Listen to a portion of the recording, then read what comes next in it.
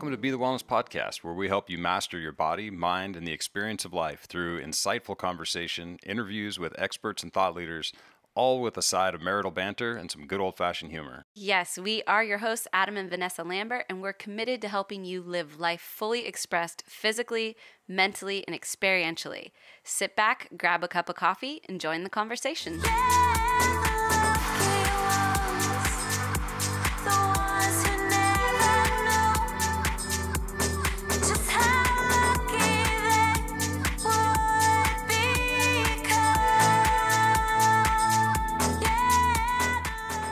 Welcome, everybody, to Be the Wellness Podcast. Adam and Vanessa Lambert enjoying a sunny, rainy day. Yeah, it really started off with a bang, but it really turned on us. Man, this weather in Southern California, it's like finally we have something to report. I know, it's true. But we did get a good couple hours of sunshine this morning, so. It's true. Beggars not be choosers. Yeah. Right? I busted out my D-Minder app. Yeah. You know? And the kind. And how did you score? Pretty good. Yeah. You know, the problem that I run into is that I'm Northern European. Yes. So basically, it's like, you know, because it'll tell you, like, for those that are not familiar, D-Minder, like, takes your position, the relationship of the sun, and how intense the UV rays are at any given time to, like, help you determine how much vitamin D you're getting. Right. And the problem I run into is that I hit the max threshold for not getting sunburned before I get enough vitamin D. Yeah. So it's like, ding, leave the sun. Supplementer for life. Yeah, leave the sun quickly. You're going to burn. So anyway, but, you know, it happened. The good news is you got the sun, and it definitely was a mood booster. If it didn't quite fulfill your vitamin D needs, it definitely made you happy. That's true. You were floating around here like a little Twitter-pated fairy dust. Is that right? I don't even know. Yeah, that might be an exaggeration. But you were quite happy. Yeah. You know what else makes me happy? What? Montana, yes. Montana is going to be pretty epic. It is. And we have still a few spaces for individual females. So we are sold out on our couples rooms, but we have some room for single females or girlfriends who want to come together. We've got space in one of our 2 bunk rooms. So if you're thinking about joining Montana, now is a good time to grab those remaining spaces. Yep, and that's coming up in the middle to end of November. No, September. Yeah. It sounds like November. It does. But it's actually September. In fact, they rhyme. They do. They rhyme, but they start with different letters. But we do still have space in November for our Costa Rica retreat. And also true. That we actually do have one more couples room. Mm-hmm. So if you are wanting to get in on one of our retreats as a couple, that's an awesome opportunity to grab our last king suite. And then we also have a cool space at that retreat, which is kind of interesting. It is I think they call it an apartment suite. So it's actually like it's a larger space that has a king size bed, but then it also has the opportunity to bring in 2 extra beds in there. So if you are a group of 4 girls or, you know, a group of 4 dudes or whatever, and you want to share a bigger apartment space, we have room for that as well. So couple options still available in Costa Rica. And then for Montana, just the individual female spaces. Mm-hmm. And then, of course, we haven't yet talked about this, I don't believe, on air, but we have launched officially our retreat offering for Rhythmia in Costa Rica next year.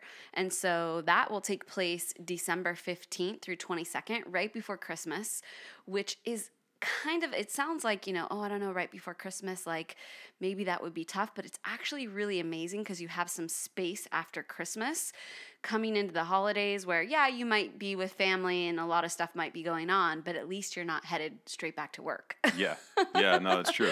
That's true. You've got some space between the holidays to kind of decompress from that experience, which we will have you know is pretty awesome to have. Yeah, it's a good one for sure. Yeah. So September, November, and December of this year, we've got stuff going on. We've got a few spaces left for each. Yes, yeah, absolutely. So go to BeTheWellness.com and select your spot. Yes, go to the Retreats and Adventures page and you can check out all the offerings and grab your space.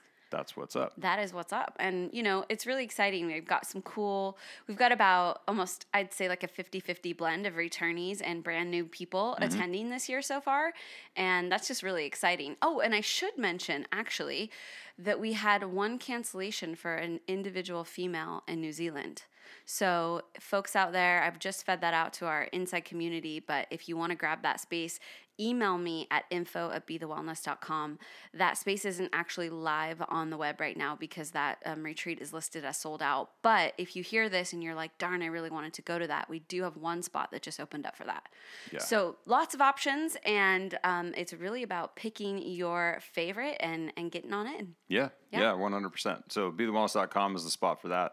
Yes. As always, you can just email us info@bethewellness. Yes. And we'll answer any questions you might have. Absolutely. And moving on, we have a really awesome podcast today, which was, it was actually a request from our community. We like to ask in Unveil Your Wellness in our Be the Wellness community on our app on Vimify every once in a while, who would you like us to interview? What kind of interviews would you like on the podcast? And we had a couple of requests for a holistic vet, which I thought was a great idea. And certainly finding a holistic vet for us when we first got Penelope in her early years made a huge impact on her health overall, and is one of the main reasons I think she's doing so well at 15 years old today. Right. So we were more than thrilled to reach out, and I found this amazing doctor, Dr. Angie Krause, and she owns Boulder Holistic Vet in Boulder, Colorado. And she really takes kind of a multi-pronged approach, giving, both traditional advice and holistic vet care to her patients. And, in order to really help them live their most longevitous life. Longest life. Gosh, I love making up words. Yeah. But really to live, their healthiest life for the long term. And she's got a lot of great advice today. We fielded out some in the community. We asked if anyone had any specific questions. So we tried to get to a bunch of our questions that we got specifically from our bees. But within the context of answering those questions, there is tons of great information. Yeah. So listen in. I bet that there will be something that pertains to you and your pet that could make a difference in their life story. Yeah, 100%, especially when it comes to dogs and cats. Absolutely. Yes. That's primarily what we focus on. Yep. 100%. Yeah. So, again, this is Angie Krause, and she owns Boulder Holistic Vet. You can also visit her at boulderholisticvet.com. She's got an awesome blog with lots of information on cooking food for your dogs, CBD oil, all kinds of great information for just really the total holistic care of your cats and dogs. And obviously she treats other animals as well, but the primary focus for us in our conversation was on cats and dogs. Mm-hmm. Yeah. And without further ado, here's Angie. And we're live. Welcome to the podcast, Dr. Angie. Thank you. I'm glad to be here. Yeah, it's exciting to have you and also your dog on the podcast. Pugsley's going to make an appearance. I know it. Yeah. Just thought I would introduce, is it a he or a she? I think he's a boy. He's a boy, yeah. Okay. Yeah. So thanks for being with us. I'm really excited. It was probably about 15 years ago that I was introduced to the concept of there being a holistic vet. And I remember a friend, we had just gotten our puppy Penelope, who's a Bichon Frise, and she was getting those terrible black tear stains under her eyes. And a friend of mine said, you should take her to a holistic vet and see what's going on. And so I was like, what's a holistic vet? So that's my first question to you. What is a holistic vet? Well, a holistic vet to me means a veterinarian that uses traditional medicine and alternative therapies together. And basically, I use whatever works, but I think about the body in a more holistic way. Yes, we are big fans of that here at Be the Wellness. So you're speaking our language. So I think the first thing I'd like to start with is, the biggest question I think folks have when they first get a pet or as a pet owner is how to decide what to feed their dog or cat. What is sort of the the process in which you help people to understand what's best for their pets? Well, I think what you feed your pet is the most important decision you can make for them. And it really depends on your budget and how much time you have, and then what your pet will eat. They are Mm-hmm. really an active participant, especially cats, in their own diet and wellness. Mm. So with that said, then is that, I mean, because the what seems to be available, right? You go into a pet food store and it's like more confusing even than just a like a grocery store. There's so many different varieties and so many different things that are going on. Are there some things like right out the gate that you would say for dogs should probably avoid grains or whatever the thing is, or like just some sort of high level do this, don't do that? Yes, I think overall, when I think about nutrition, the less processed, the better, just like with Mm. us. Now, whether Hmm. that's raw or cooked, I think that's really dog dependent. And just like with people, some people say, well, we should all be eating a raw diet, but not everybody does well on a raw diet. Hmm. And so, while I Mm. think most dogs do well on a raw diet, I've certainly seen a subset of the population that just doesn't do well. And so, if you're going to go like the least processed route, then a home cooked diet is probably the best diet.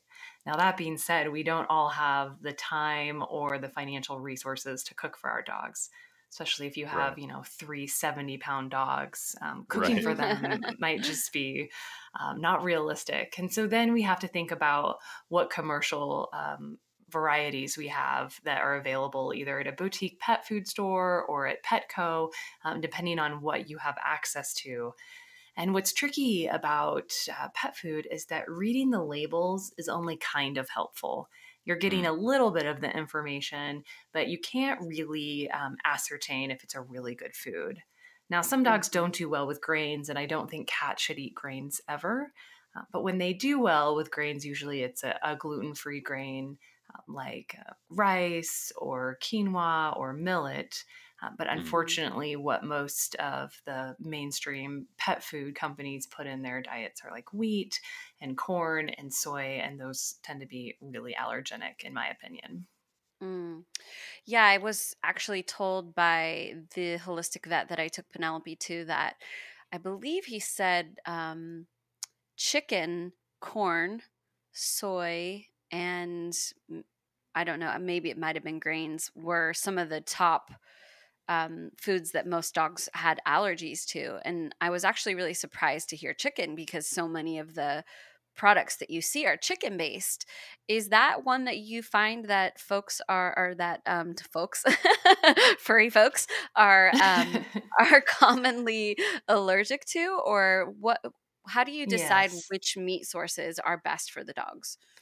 You really can't know until you Hmm. try. And chicken is a common allergen, but unfortunately, just like people, dogs and cats to a lesser extent are becoming more allergic just to Mm, anything, to carrots, to peas, to anything. And so I think that while we think, we have mostly dogs that are allergic to the protein sources, all food has protein in it, whether it's an Mm. apple or a piece of beef, it all has protein. And I see more and more food allergies that don't really follow the rule that dogs are allergic to the protein source.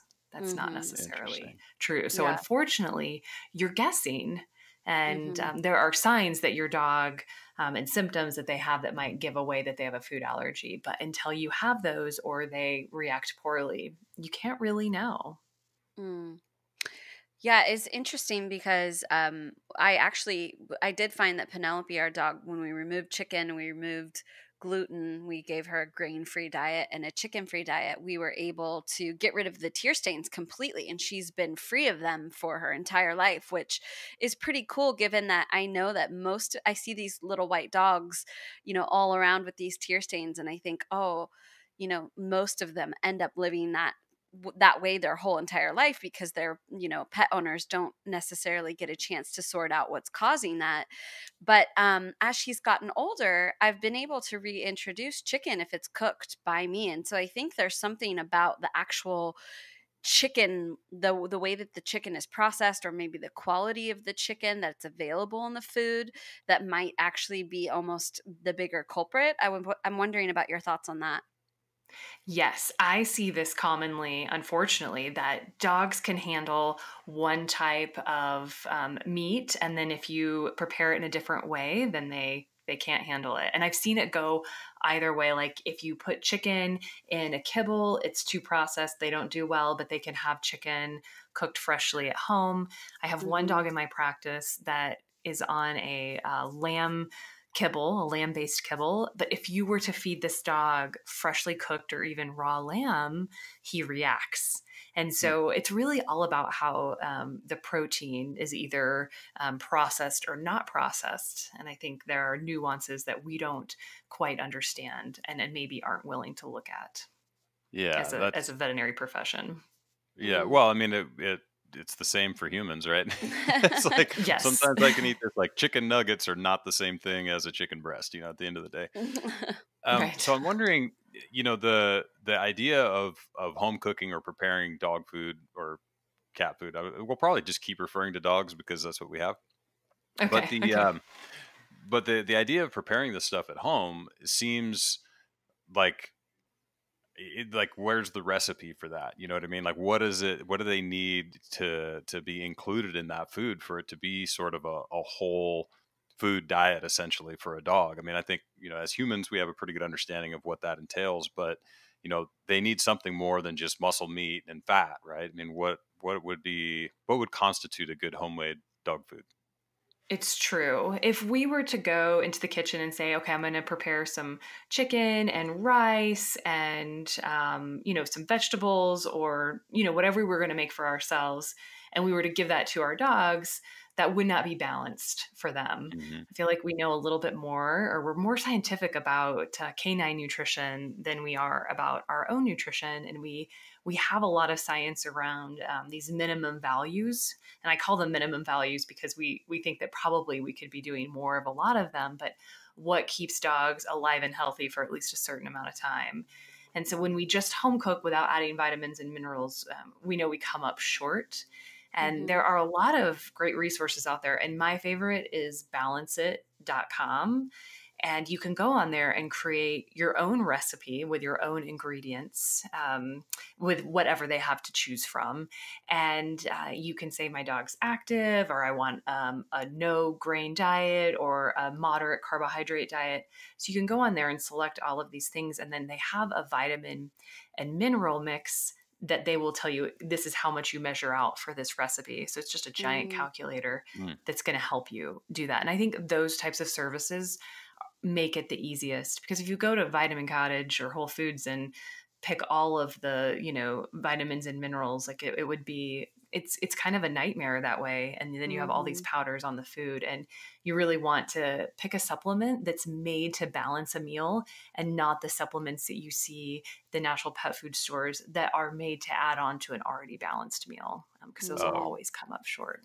got it. So what these guys do is you can put in the ingredients that you have and that you intend to prepare, and then they'll formulate and ship you a powder or something to mix in with it to balance it out. Correct. And then the powder is always the same. And so if you wanted to change the recipe, you could do that. And so I feel like it's the most empowering way to cook safely. Awesome. I love that. So, say your dog has any given or cat has any given sign of their diet not working, whether it's, skin condition or whatever, their stool, paw licking, whatever it is, they're showing signs that something that they're eating isn't doing well for their body. What is the process of elimination? What do you start with? What do you say? Okay, let's clean the slate by getting rid of X, Y, and Z, and then reintroducing X, Y, and Z. What's that process look like? So for me, if I am dealing with a dog, the first thing I do is I take grain out of the diet, Mm-hmm. because sometimes it's just that simple. And if that's all we had to do, then we'd be happy. If that doesn't work, then I will start saying, like, playing around with protein sources. Mm-hmm. We're on an all beef diet. Let's switch to chicken, and we make Mm-hmm. sure that we're not getting any beef. And so you Mm-hmm. kind of can go piecemeal. And then if that doesn't work, then you can do a more limited ingredient diet, either cook or find a kibble that's, sweet potato and lamb, or lamb and rice, or you just kind of get down to like a few ingredients. And then if that doesn't work, then I do an amino acid based diet to just give us an idea if what we're experiencing is even caused by a food allergy or if something else is going on. Can you expand a little bit deeper on that? What that process of an what did you say? An amino acid based diet. Thank you. Amino acid based diet. Yes. Yes. So our immune system reacts to proteins. And I think of a protein like a strand of pearls, and each pearl is an amino acid. The longer the strand of pearls, the more reactive that protein is. And when we break down the protein into individual amino acids, the body is going to have a less likely probability of reacting to it. And so when we hydrolyze diets, we break them down into like 4 or 5 amino acids at a time. And a lot of veterinarians use hydrolyzed diets. And I find that they don't really work because oftentimes by the time we're there, our patient is so reactive that they're probably still going to be reacting to those 4 to 5 amino acids. And when we can break it down even more to the individual amino acids, I have better success. But the problem is that an amino acid based diet is a prescription diet. And if you were to read the ingredients, like, you would be horrified, but it's really a helpful diagnostic. And when dogs can get on amino acid based diets and do well, it's a really important opportunity we have to rest their gut. We give them 12 weeks of gut rest so their gut can heal up from all the damage that was done from the previous allergens. And then we add real food one at a time back into the diet so we can build a functional ingredient list. And sometimes just by having that 12 weeks of gut rest, we can actually add in that chicken that was bothering them before. And because we've healed up the gut, then they can tolerate it. This sounds It's so exactly much like humans. Yeah, well, totally. Like the autoimmune protocol, is fundamentally the same thing. It's, letting everything heal up. And what I think is, well, this is something that we see in just dealing with human nutrition, is that often the last piece that you just said, that is like, once this is healed, then you can reintroduce these other foods. Like, that piece gets missed a lot on the human side. They're like, man, I just have to eat this way forever, which, for some people might be the case in extreme cases. But a lot of times that, like, recognizing that something has healed and now you can reintroduce like a whole nother world of food to them is something that gets missed. Yes, I agree. So I have a couple of questions from our community that I want to try to couch in one. So we've got one that's asking about both of her dogs having had cancer in their later years. And then I've got one who's talking about all of their pets end up with kidney disease. And they're wondering if the food that they're feeding their dogs could be related to these particular things, since they're seeing it repeatedly with their dogs.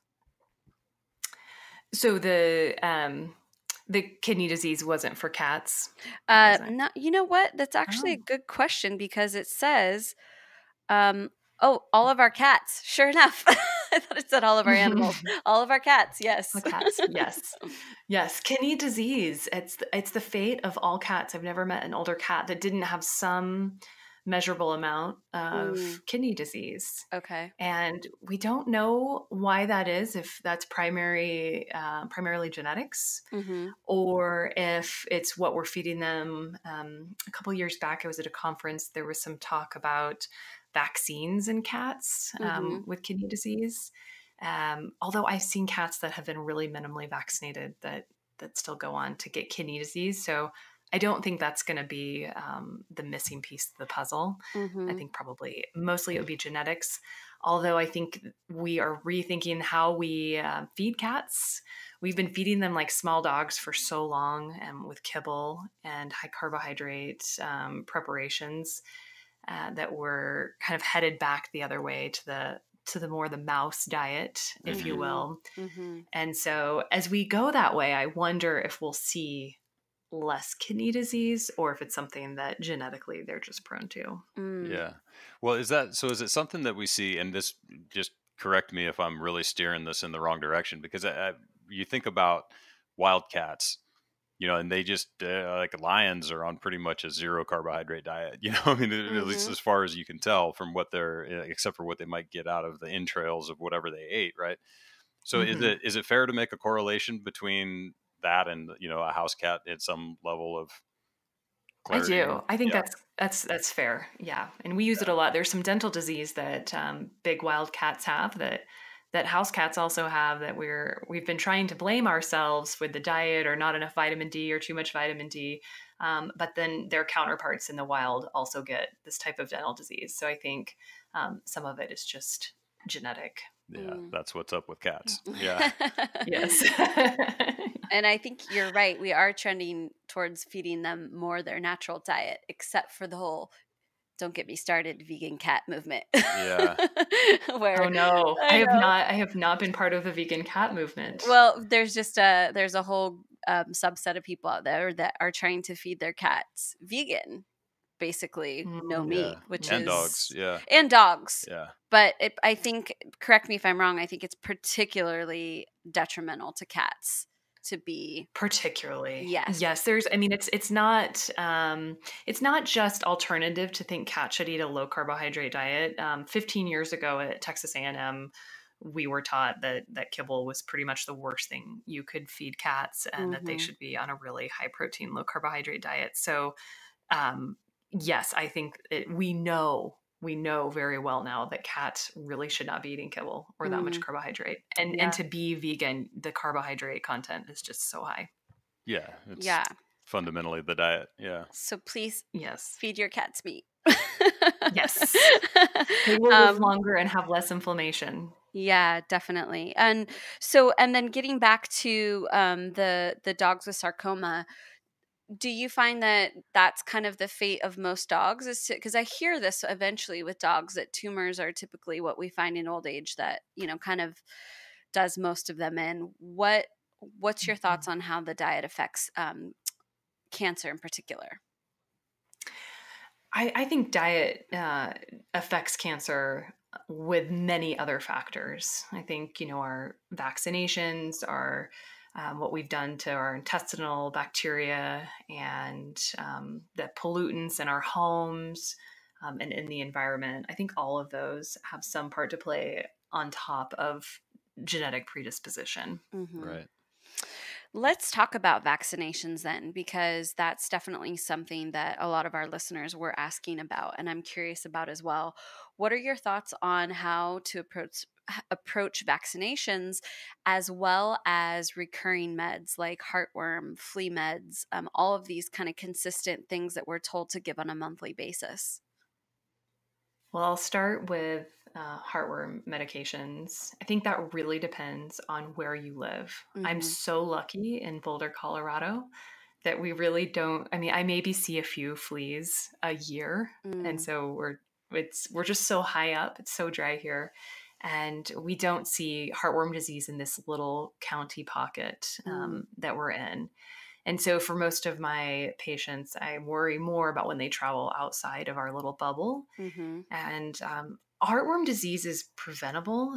Some of the medications that we use to prevent it can have some side effects depending on how healthy your dog is. And so I think that's where it gets tricky, is that we're not taking an individual enough approach. Mm, When I am worried about my patient, I just use ivermectin, and there we kind of have a lot of fancier heartworm preventatives out there. And ivermectin for me is in and out. It's got a really wide safety margin, so I'm not worried about any neurological side effects. And it's such a tiny dose that I feel okay. So if people are worried about heartworm disease, then an ivermectin product like HeartGuard, or there's a million of them out there now. I think as a holistic vet, that's the least invasive. Mm-hmm. Heartworm disease is prevalent in other parts of the country, and it's bad. And Mm. what's tricky about it is that to treat it, it's really bad. Like the dose of poison you have to give a dog it's not good, and sometimes dogs have side effects and you have to keep them still so they don't get an embolus, and so the treatment's pretty funky. And so if you live in a really densely populated area with heartworm disease, I would prevent it. There are some holistic veterinarians that really feel like if you can keep your dog healthy, they won't get heartworm disease. Mm. What's tricky about that is that sometimes no matter what we do to keep ourselves or our dogs healthy, we just can't. Mm-hmm. And I feel like heartworm disease is so easily preventable that Mm-hmm. I prevent that.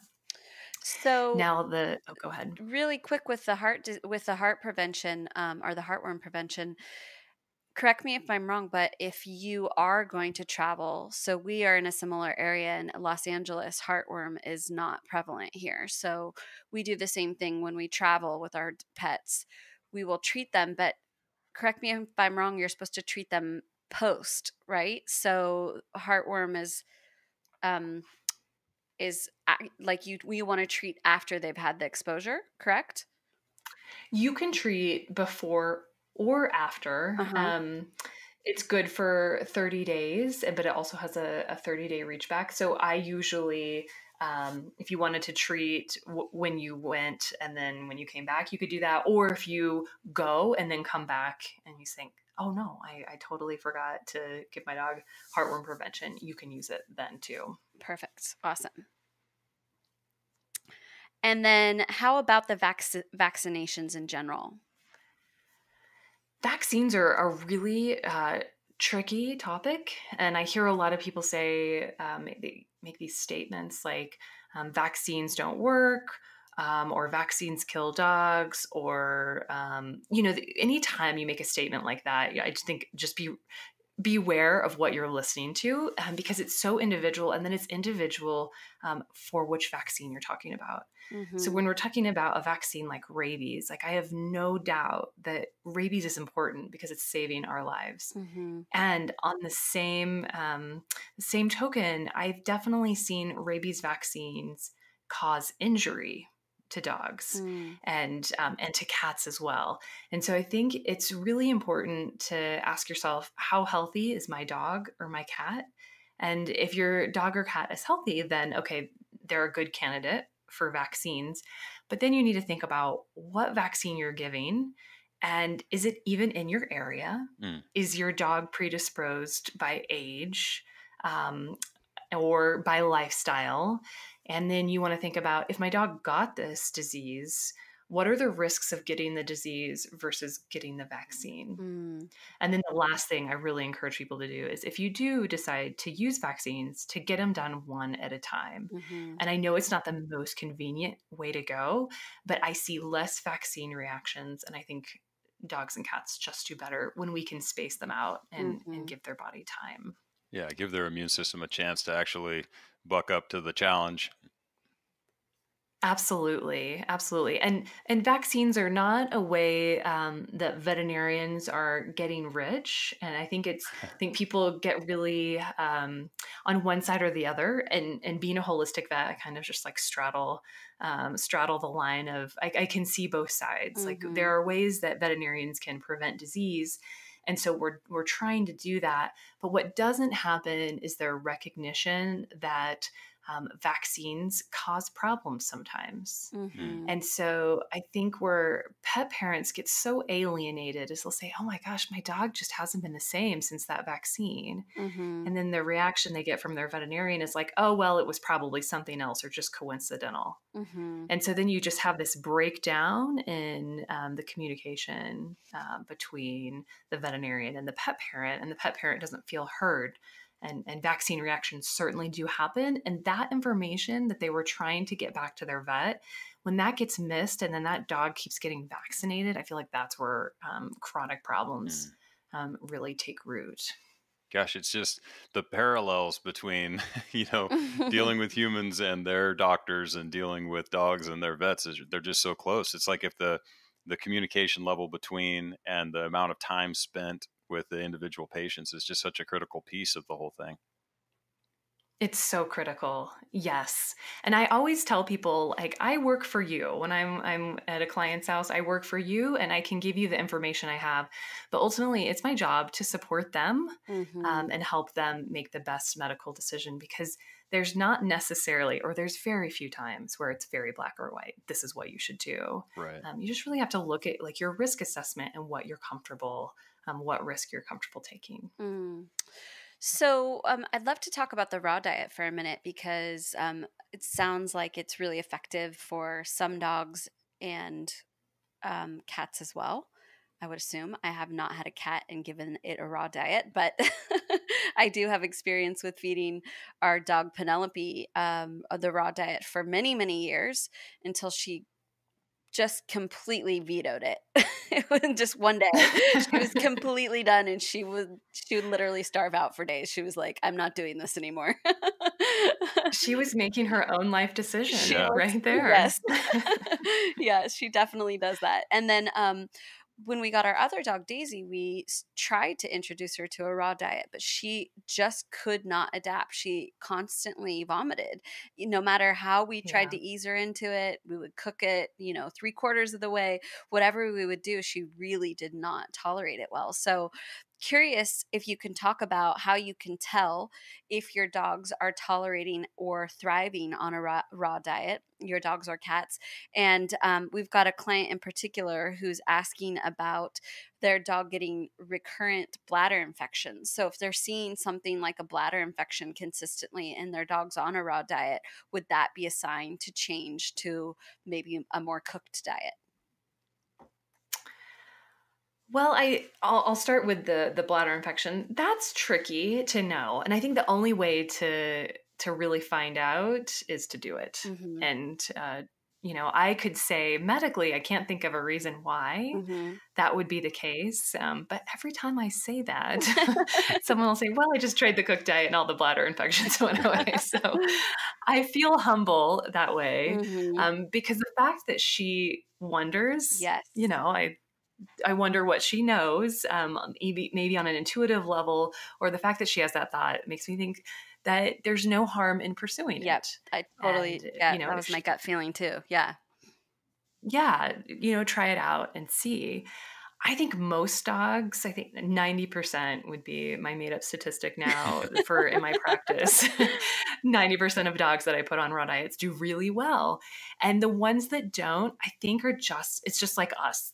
We have just variability from body to body and digestive tract to digestive tract about what works. I think sometimes it's the cold temperature when we can, if we get the frozen patties, and Mm. some dogs will just pretty much eat the patty frozen and be fine. But other dogs are very temperature specific, and that big bolus of like freezing food just causes them to vomit right away. Mm-hmm. And then other dogs just continue to vomit or have diarrhea or just not be interested. And when dogs aren't interested in their food, it always makes me think, oh, I wonder how that made them feel last time they ate it. Mm-hmm. And then when they approach the bowl this time, they think, oh, I don't know if I want to feel that way again. Oh. Yeah. Yeah. And so I think that listening to them and then also seeing how they do. And most dogs get amazing poops that hardly smell and they poop less, maybe once a day or once every other day. And sometimes that's really disturbing for people when they switch their dog. I'll get phone calls or pictures of poop that just look so different compared to what they were getting on kibble. But I think dogs do well because their gut flora changes to more beneficial bacteria. But for the dogs that don't do well, I think just either doing a freeze dried raw, sometimes that's just a little more processed and easier for them, or a home cooked, or a combination between real food and kibble Mm. can be just as good. So, would you say that the kind of hierarchy of what you would want to do, which would be optimal for your pet, is to try the raw diet and to see if they thrive there, and then if not, kind of step back from there? Would that be sort of the best way or the best diet you could possibly provide? Yes, Mm-hmm. I think that is ideal. Mm-hmm. Yeah. Awesome. To do raw first. And then the only thing I would have to say about that is don't try to go to your local grocery store and get raw meat and make it yourself. Ah. That's usually when people get into trouble with a raw diet. One, it's like hard to balance. And two, the meat in the meat counter, it's not meant to be consumed raw for anybody. Mm-hmm. And so that gets tricky. Yeah. Yeah, you can definitely see that going a little bit sideways for folks, because I'm assuming that muscle meat in general, like if you just look in the wild, you see coyotes, you see wolves, you see a dog that happens across something dead and is, an opportunist. Very seldom is the first thing they go after a shoulder, and they're all about the guts, and they're getting in there and getting after that stuff. And I think that, I know for humans anyway, this is something that we're striving to bring back into our diet, is more organ meats and more of the entrails and the things that really pack a nutritional punch. And I think dogs, they're not subject to the same like ew factor that we are, so they're like their intuition about, getting the most nutritious or the most sort of nutrient dense pieces is pretty spot on.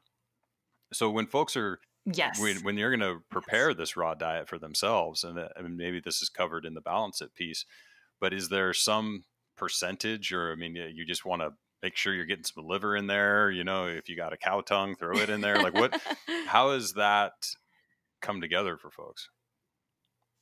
Yes, and that's what makes it so challenging. The clients that I do have that make their own raw diet usually have a relationship with a butcher or some kind of processing plant where they feel like they know what they're getting.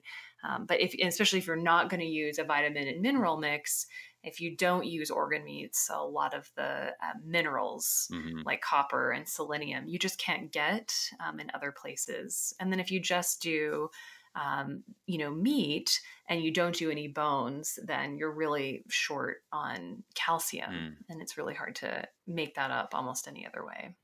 That makes sense. So, curious about medications in general, especially like deworming medications and things like that. Is there a process that's a little bit more natural for that instead of giving pets a big bolus of chemicals? Is there a way that you can naturally deworm your pets? That's a really good question, and I have to be honest that I don't have a lot of experience using natural dewormers because my patients here hardly have intestinal parasites since nothing lives up here in the high desert.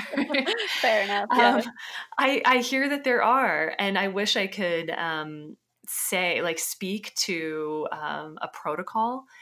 But what I do know is that healthier animals fight off intestinal parasites more efficiently than unhealthy animals, and that anything we can do to keep our dogs and our cats' gut flora balanced, then they're going to have an easier time fighting that off. And then the other piece that's starting to emerge in veterinary medicine is we're wondering, hey, I wonder if a little bit of roundworm is good for the immune system. Or should we be deworming? And certainly there are certain worms that you should not let your dog have, like hookworms or things that suck their blood. We don't want any of those guys. Right. But we're keeping our animals' guts so sterile now, right? With all the antibiotics, and we're deworming them. And it might be that that's not really the way to go. And where we, level out with that or decide what to do, like what parasites get to stay and what get to go, that will be really interesting. Yeah, for sure. Because it really does. The whole body situation is a community, right? And so we're sort of carte blanche eradicating things that might be, fundamentally beneficial, just like gut bacteria. Why not a few little parasites here and there? A couple little parasites exactly. are okay. Yes. So let's talk about older dogs, and particularly dogs or cats that are starting to show signs of arthritis. I know you talk about acupuncture on your website. Maybe you can talk about just what are some of the techniques for providing relief for older dogs as they start to get arthritis? I think the first thing that we can do that's helping them 24 hours a day, 7 days a week is make sure we're keeping them very lean. And my senior patients, I like to keep so lean that when other people see the dogs, they make a comment. And I always tell people that's when you know you have your dog at the right body condition. Because we're so used to seeing overweight dogs and cats that when we see one that's just maybe like a little more svelte, we're appalled. And so the best thing we can do is first keep them very thin, and that will help them last longer. Because unfortunately for bigger dogs, when they can't get up anymore, that's the end of the game for them. Right. And so the longer I can keep them moving, the better. And so weight loss and keeping them really lean. Now we have to be careful because we want them to maintain muscle mass so that they can keep moving, but we want them to be as thin as possible. I love body work, acupuncture, chiropractic, massage. I think those are amazing modalities to keep dogs moving longer. And then there are a ton of supplements. CBD is kind of the up and coming treatment for arthritis. Even fish oil can be helpful, and turmeric and all those things. But I'd say right now in the natural world, CBD is the front runner as an anti-inflammatory.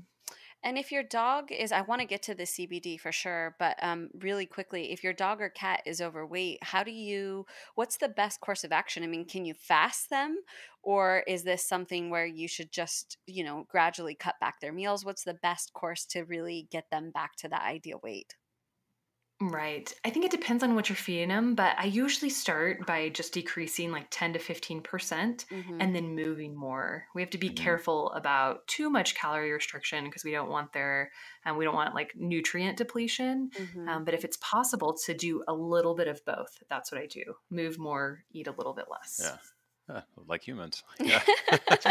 Just like humans. Funny thing. Yeah. So so speaking of the moving thing, and it just kind of came to me earlier when you were talking about how we're seeing cats and dogs developing more and more of these problems that they're just starting to show up. Like cats seem to have kidney disease and dogs seem to get cancer.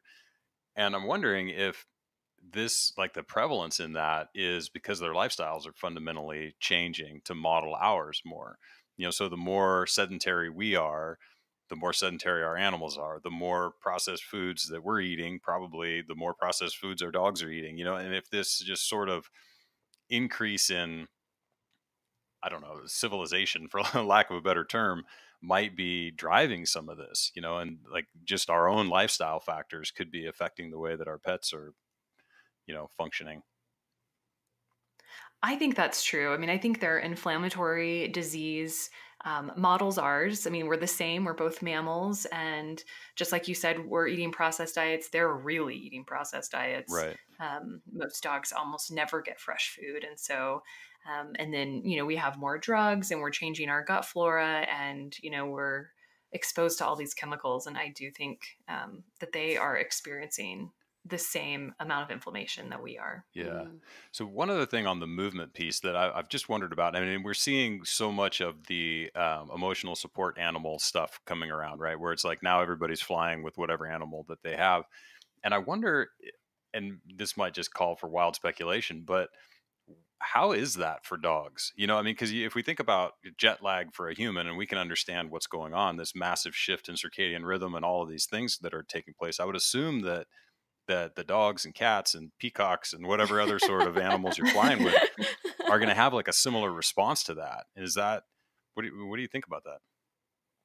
I've never considered jet lag in a dog. But now that I do, I think that probably our dogs are more adaptable than we are because they're not so married to this sleep cycle. I mean, they definitely have the same, they sleep at night. They're such efficient nappers. Though. Yeah, totally. They really are. They probably would do better on the road than we would. Yeah, seriously. If only they could drive. Yeah. So, Angie, let's talk about CBD. Obviously, this has been a huge insurgence in the market for humans, but also for pets. Let's talk about what you think are some of the beneficial uses of CBD. Well, I'm really excited about CBD. As an herbalist, it is the most potent herb I've ever used. When I say CBD, I mean hemp. And its application for cats and dogs is growing every day. I started using it in about, I think, 2015, 2016. And I'll use it maybe for a dog with arthritis, but then that dog also has allergies, and we notice, the allergies, this dog's itching less. Not only is that arthritis better, we're jumping up on the bed, but we're itching less. And cats with arthritis use it, and cats with chronic herpes disease, I'm seeing benefit there. dogs with seizures, anxiety. It's just amazing what we're finding. Cats with a syndrome called hyperesthesia, where they feel like something's always on them. Mm. They're responding well. And it's a lot of these diseases where we don't have a lot of other options. And so I think it's a really exciting time to be a dog or a cat with any of these diseases, because CBD has such widespread application now. So I'm assuming, just like with any sort of supplement, the sourcing and how it's manufactured and like what the actual concentrations are and all of that stuff obviously make a big impact on, the efficacy and safety of the whole thing. Are there sources or like a stamp that's like certified by whatever, that's kind of the gold standard for this kind of stuff? Not yet. We'll get there for sure now that the Farm Bill has passed. But I encourage people to look at the manufacturing process. So we want to make sure that it was extracted with CO2. And we want to know where the hemp was grown. We don't want hemp grown overseas because we can't regulate that very well. Right. And now that hemp is federally legal, we'll have a lot more sourcing. And so that's going to be exciting. And we will have some more regulation, and that will help us. And we want to make sure that the company has a guaranteed analysis and that they're labeling their products. And then lastly, we want to make sure that it's actually concentrated enough. Unfortunately, I see so many pet parents buy these really weak, kind of just diluted out CBD formulations. And they'll say, oh, I gave my dog a drop and it didn't work. And most of the time it's because there's hardly any CBD, or they won't label. I've had other companies tell me, well, the amount of CBD per milliliter is proprietary. So I can't tell you. And then I'm just well, then I'm not going to use your product because I have no idea, I need to know. Right. Because we actually do have some data around dosing. It's not very much data, but we have it. And right now we can do pretty high doses very safely. And what is that? Is that like a, I don't even know how you measure it, nanograms per kilogram or something? What's the yes, ratio? Yep. We measure it in milligrams per kilogram. And so the recent studies at Colorado State University did 2 milligrams per kilogram. And that's about 10 times the dose that I start. And I start with such a low dose because hemp is so expensive. Good hemp, high quality hemp's expensive. And so what we're trying to figure out is what's the lowest dose that we're going to get our effect, so that we can spend the least amount of money. If you have a 100-pound dog on CBD, I mean, it's not out of this world to think about paying like $200 to $300 a month for a reasonable dose. For an effective dose. Yeah. Crazy to think about that. Well, hopefully those Canadians, they've really been jamming us up on the hemp. I know. So I'd love to talk about anxiety in animals, because obviously it seems like, some have a higher proclivity towards more anxious behavior based on breed and maybe just, their environment. But is there sort of a standard of care for reducing anxiety in animals? Or what do you do? What do you recommend to folks that are, experiencing trouble with their animals having anxiety? Well, for anyone that has noticed their dog or cat has anxiety, I just want to applaud them, because that's the first step. And unfortunately, that's the most missed step. There's so much miscommunication between people and dogs, people and cats, that people often, repeat behaviors that are causing their dogs so much anxiety. So if you've noticed that your pet has anxiety, that is great. And the first thing you want to do is look at your own behavior and think, how many times a day am I actually causing my dog or cat to have anxiety? I mean, sometimes just picking up our pets, or, we want to kiss them on the face, or we want to hug them, or we think it's cute when our toddler rides the dog or sits on the cat. So I think we have the most control over that, to think about what stresses them out. And then giving them an environment in which they have a safe place, especially cats. We don't give them enough vertical places to go up in rooms, and we don't give them enough escape routes.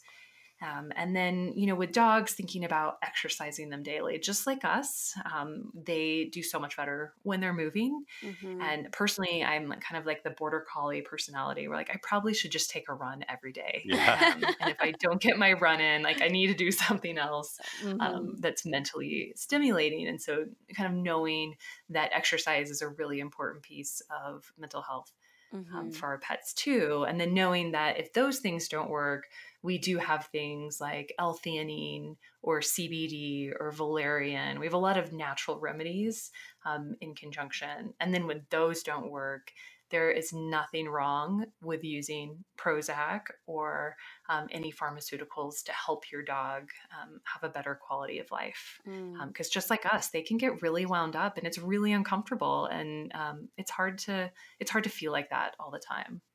Yeah, absolutely. We've really noticed with our older dog, Penelope, who's 15, she started to be much more anxious in the nighttime, in the middle of the night. She used to sleep through the night and, maybe get up once or whatever, but it seems like she's constantly just sort of fidgety or uncomfortable and moving from place to place. And so I'm just curious, for older dogs, is it almost like older people where they just, have a harder time sleeping through the night or any suggestions around that as they start to get older?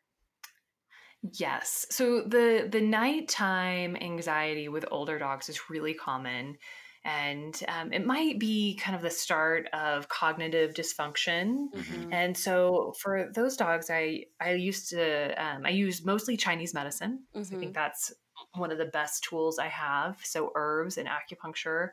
But then also antioxidants like SAMe and using higher doses of fish oil. Sometimes that can help. And then when that doesn't help, I will use things to help anxiety at night, like L-theanine Mhm. or CBD, or just something to help them mellow out. Yeah, got it.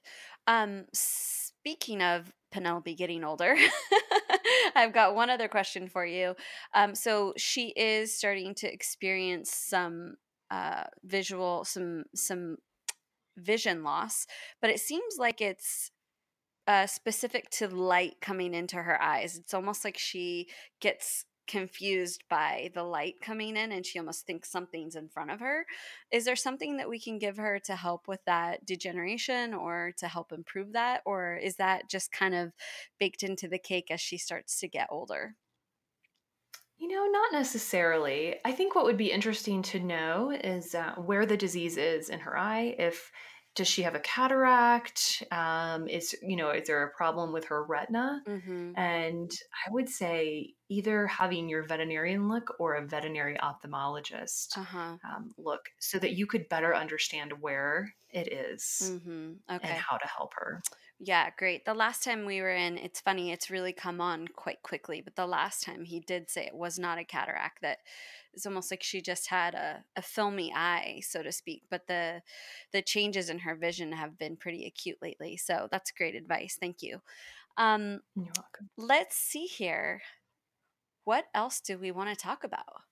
Well, I mean, I can talk about animals all day long. Me It's like, yeah, too. they're Me just, too. yeah, they're just my favorite.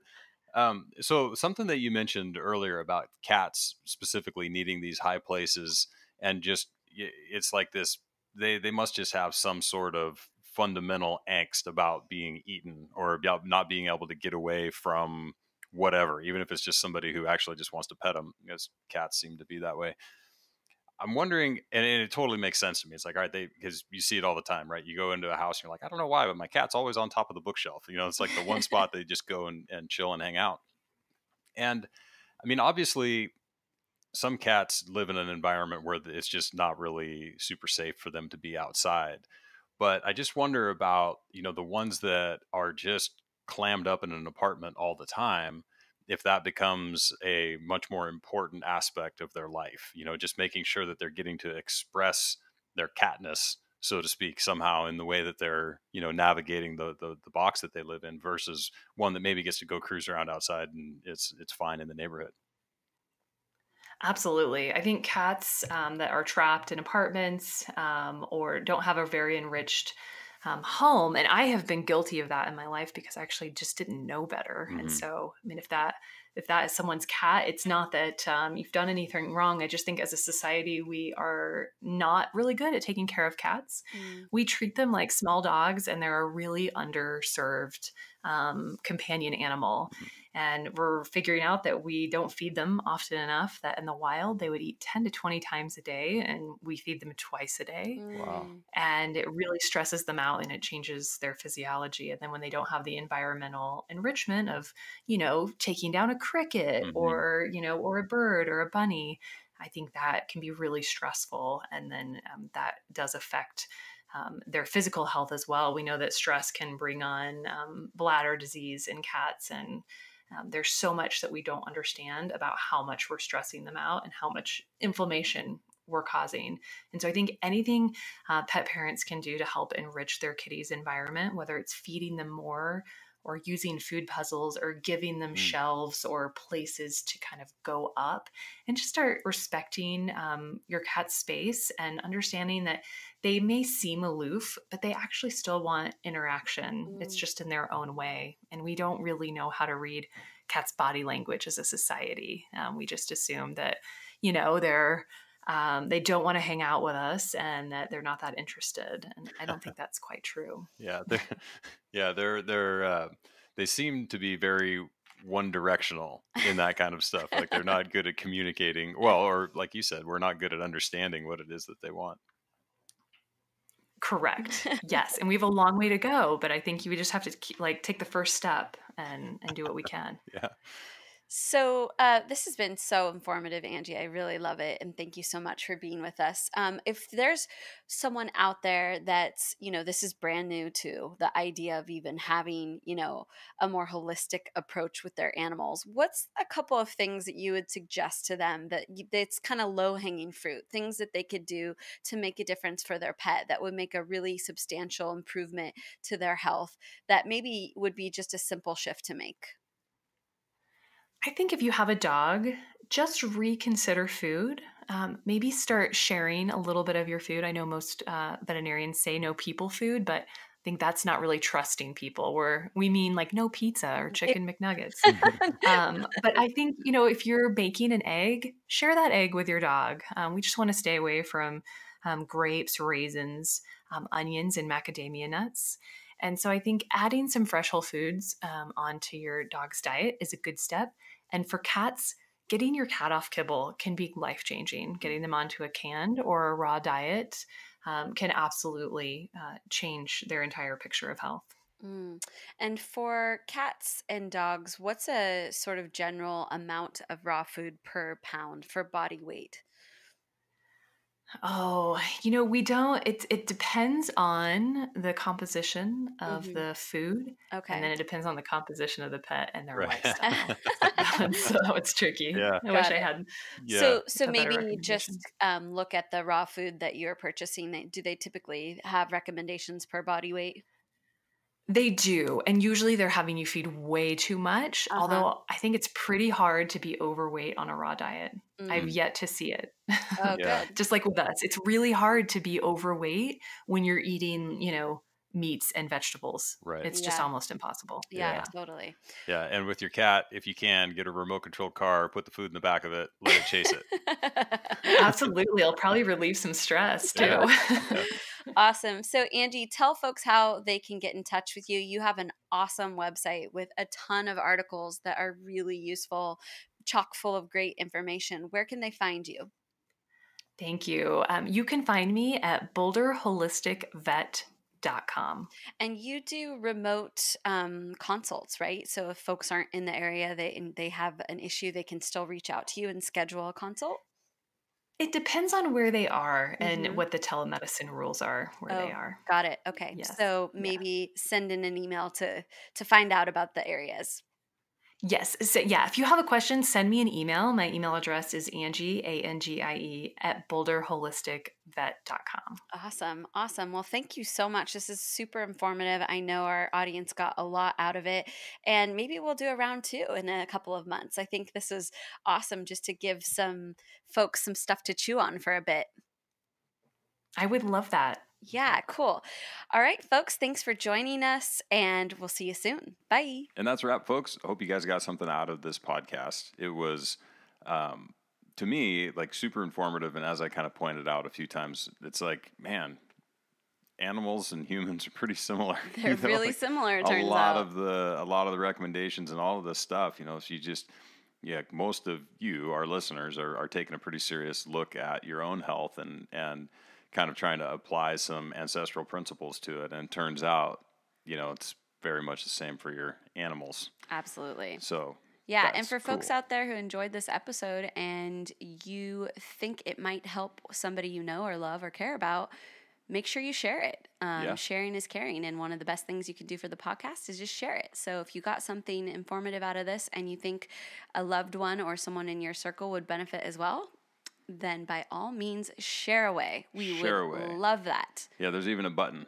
There is even a button. You just share it. And if you're really feeling super enthusiastic, you can subscribe and leave a 5-star review. And share it. I mean, there are so many options for you here at Be the Wellness and how you can share the podcast and send love to the podcast. Yeah. So thank you so much for being with us. We will see you next week.